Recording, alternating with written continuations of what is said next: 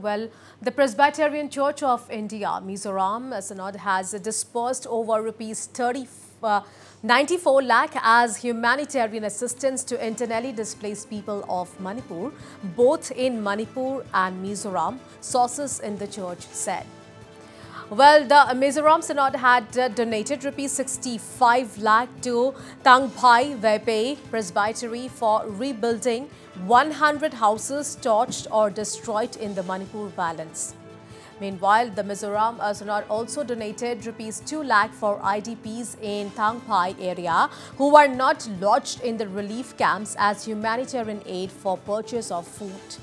Indigenous Tribal Leaders Forum, the conglomerate of Kuki-Zo tribal community organizations, was also given ₹5 lakh to be utilized in accordance with the requirements of the forum.